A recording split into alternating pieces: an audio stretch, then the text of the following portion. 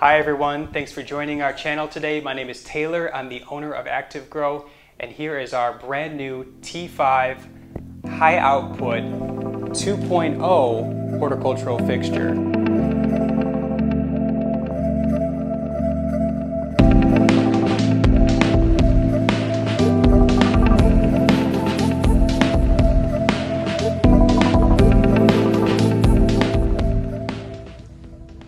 We pulled out all the stops to redesign this fixture for use with our LED ballast bypass lamps. We do no longer see a chunky piece of metal. We see a beautiful plastic, super thin design that could be thrown up in a museum as opposed to a growing operation. It's going to look excellent in our walled-in 3-tier tent. You can already see we have 2 of these fixtures set up. Super sleek design. They are very minimalistic, and they are able to go right up to the racks, so you have a large space to grow whatever you want: orchids, microgreens, leafy greens, tissue culture, higher output requirement plants like vegetative stages of medicinal plants, and so on. So the possibilities are endless. We're going to do a quick unboxing of this fixture. We're going to install our lamps, and we're going to throw it up in the walled-in tent. We're going to guide you all through it. We're excited you're here. Let's get into it.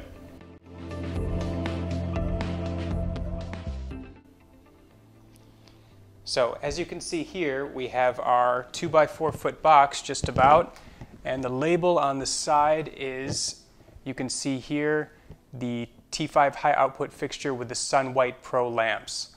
So we're just going to get into the box.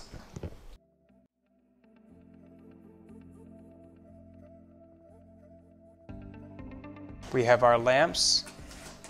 So we have our 4-pack of T5 bypass ballast horticultural lamps here. So you can already tell this is a very thin box. It's a very thin fixture. We redesigned the fixture, which you'll see why in a minute.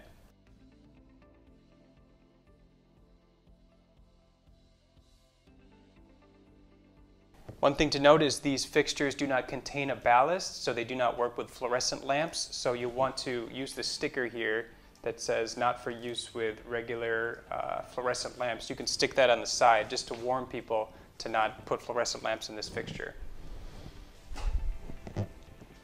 But there you have it.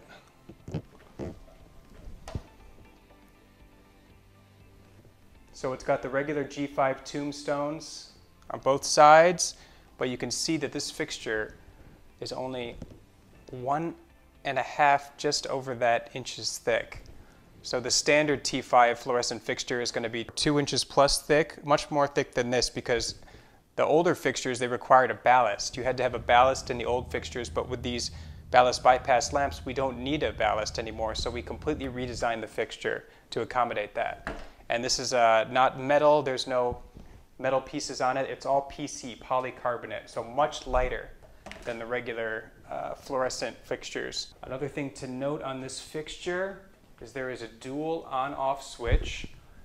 The one switch controls the outer 2 lamp holders, and the other switch controls the inner 2.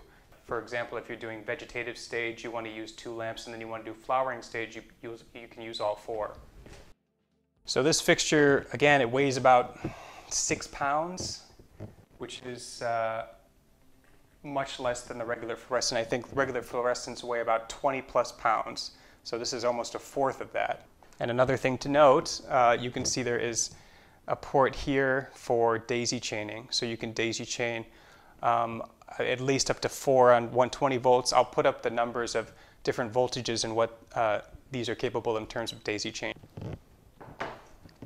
Now I'm going to install the lamps. These are the Sun White Pro lamps, and they are 25 watts each. 25-watt lamps are going to replace the traditional 54-watt T5 fluorescents, so it's going to be less than half of the energy use. So all these lamps are plastic, which is nice. If you drop them, you know, they're shatterproof. You're not going to get shards of glass flying everywhere. They're very sturdy and you know, able to handle the rigors of a horticultural environment. They're closed off on the end, so the water is going to have difficulty entering this space, so you won't see any condensation in a lamp like this.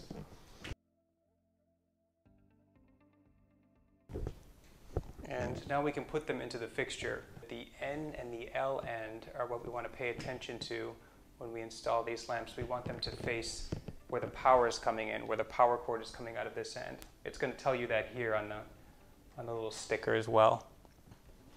So it's just like a regular fluorescent lamp in terms of how you install it. You just pop them in and then you rotate so that the diodes are facing towards the plant. So there we have it. We have our 4 lamps installed. Very simple, just like the traditional style of installation, but you can see much lighter fixture, much thinner. We've cut out the ballast. We've saved so much space. That's why we figured we'd redesign this thing entirely. I'm just going to plug it in real quick so you can get an idea of how bright these are.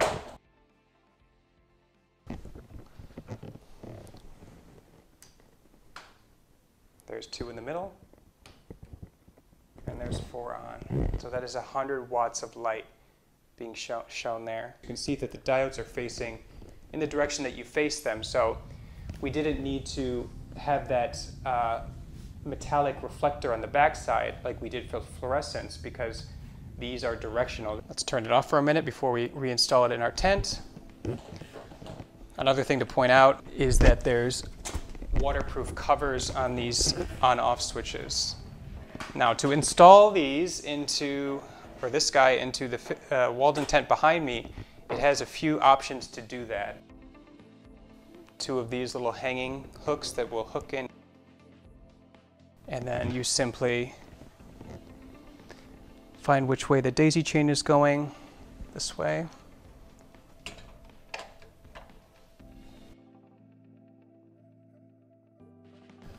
So now we can simply plug this into our already powered fixture on the second tier. And there you have it.